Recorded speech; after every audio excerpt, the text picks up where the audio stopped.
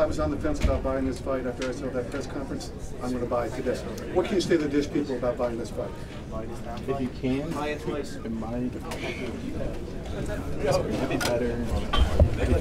I can't. So, Bryant, how are you? Good man. I like to see. What did you say to you up there when you guys were squaring up? That's why I was trying to say something about the gloves. I was like, he cried about the gloves. He cried about the ounces of the gloves. Then he tried to say something about the UFC MMA next week. And I was like,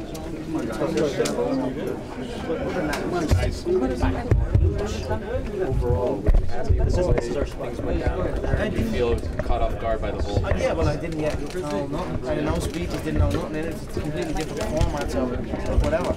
I rolled up at everyone over here. Before game when there's a speech, whatever. I just rolled up and started talking shit. So whatever. I had fun. That's the main thing, right? Did they cut your mic? They cut me mic as well. Yeah, whatever. They can do what they want, but they ain't keeping me from here in the ring, and that's it.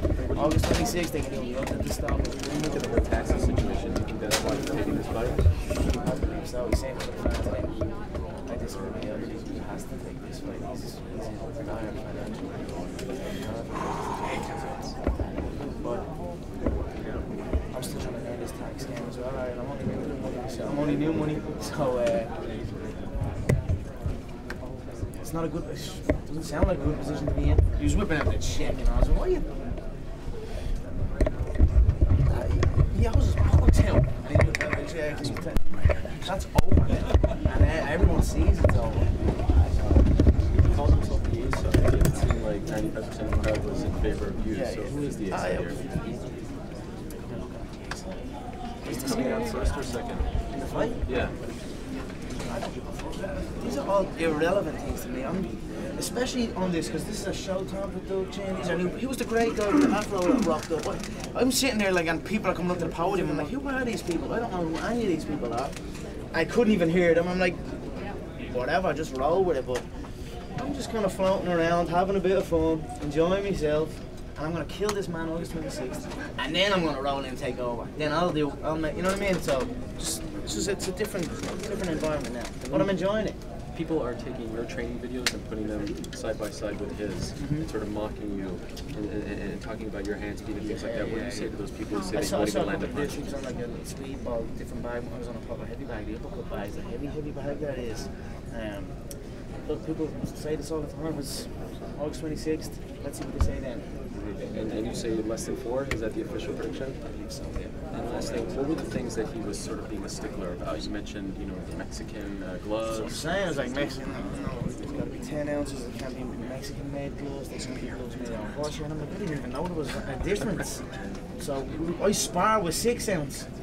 So, and that's just sparring, we fight with 4. And like I said, we're only wearing gloves a few years in their game, so I just don't, I'm just laughing at it all, whatever. Just have the checks ready, and I'm going to steam through your boy, take the bread, and take over this whole game as well. Conor, last question. You offered him not just sparring position in your camp. Can you talk to us about that? Part of my night? Yeah, look, I think Paulie talked a lot of shit. He was talking. Actually, he spoke highly of you. He said, no, give you some whatever, I don't care. He was just talking. Look, he's been brought in to spar, and then he'll answer to what he's been saying, and then we'll go from there after that. Conor, so he's not there to help you? I mean, look, we're going to have a knock, and he's going to have to answer to what he's been saying. Then maybe we can talk, and then we'll see after that. Conor, let's fast forward. Night before, what are you doing? Where's your head at? Where are you? The night before the fight? Yeah. Yeah, just calm, composed, ready to go. The work's been done at that moment, so the weight's been made, so just enjoying food and relaxing. And your #1 tip for the Conor McGregor School of Trash Talk. We saw some prime examples up there today. Just don't give a bollocks. Don't just roll in and don't care. That's it. Conor, how does it say UFC on the banner, but it says McGregor Sports Entertainment? Look at that, look, that's... Who's working for who here? That's what I'm saying. Well, there you go, Mario. There might be onto something. Now, look, I'm very proud of it. I have to say, like, think of where we were. Like, MMA is just roll, you know what I mean? It rolls up. So I don't know. I'm blown away, and I'm just extremely happy and proud and grateful that this is my life, and I'm at the building up this empire, and I'm still only 28. And Floyd was 28. He was nowhere near this level. So he was on Oscar's undercard. Floyd wasn't on no poster. You know what I'm saying? So look, I'm just a happy hard-working young man. Will you make over $100 million for this? Conor, If it clears the Pacquiao number, that'll clear it. it's clear you like to have fun.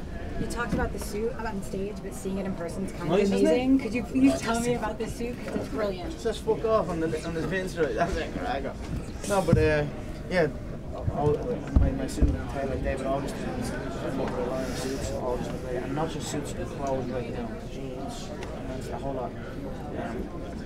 Because we're going to be in retail stores, and we're going to build a online shopping site. Rival like Network. Network is a big business with 66 million profit a year. Network that makes, so it's big money, it's big business, and of course We all need fuck you suits. that's what I'm saying. I get the design clothes, and I've been part of that. I love fashion. Fashion's very similar to fighting. It's all about the small details.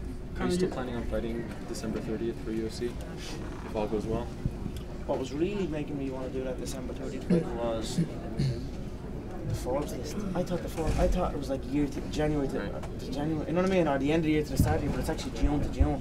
So I thought I had more time to hit the #1 spot this year. So if I'd have fought Floyd and then the December fight, that would have put me in #1 spot. But it's actually July to July. So I was 24th this year, which is a great jump from 84 the year before. I mean, I said I'd fight. I'm gonna fight. I always want to fight, right? I mean, I'm an active motherfucker. What else would I do? Who's the front runner right now? I tell you what, it's chopping and changing. It's chopping and changing. I mean, I'm just like, who's fighting? I see people who's just talking. People who's talking like about defending belts and doing this and doing that. That actually hasn't fought. I've fought since they've last. You know what I mean? They fought way before me even. Right. And haven't fought since. They're just yapping. So, I'm just looking at people who are coming out and having and fighting. There's a few up there. We'll see what Who happens. sticks out? We'll see how it plays out. Okay. But there's a few. You know what's what. All right. What Would is you that consider moment? yourself a career boxing after this? Because you could make so much money. I am boxing. Let's go right here. Let's go right here. Yeah. This next group right here. Okay. Conor, Oscar De La Hoya has spoke about this fight. You know, he has his criticism about this fight. His cash cow, his biggest pay-per-view attraction is Canelo Alvarez. How would you have done against Canelo Alvarez in this fight? I'd spark Canelo as well.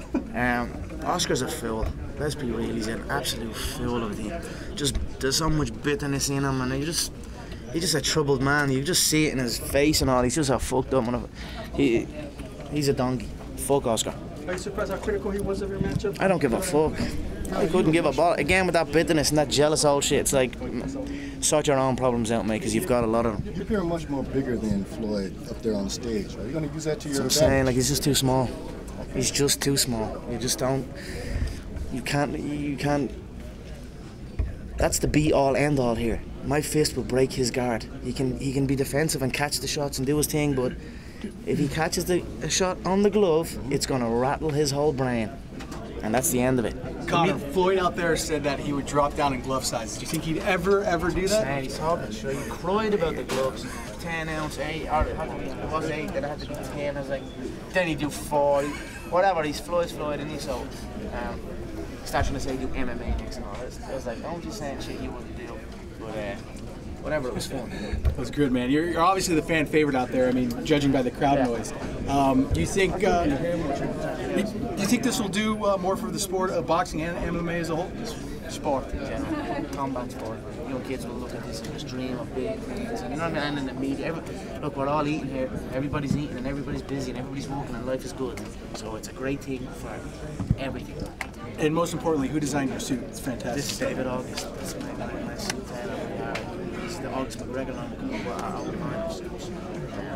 This is one of the fuck you suit. Conor, Looking fresh. Conor, it's no secret that's in the boxing world that Floyd's hands are leaving him. How do you plan to use That's that? what I said to him. I was like, how's them little brittle, how do you say, saying knocked me out in the 4th round. I was like, mate, how's them little brittle hands? I goes, are they sore in the cold weather? How do you plan to exploit that? Just running in and bouncing shots off his head. Conor, set it on.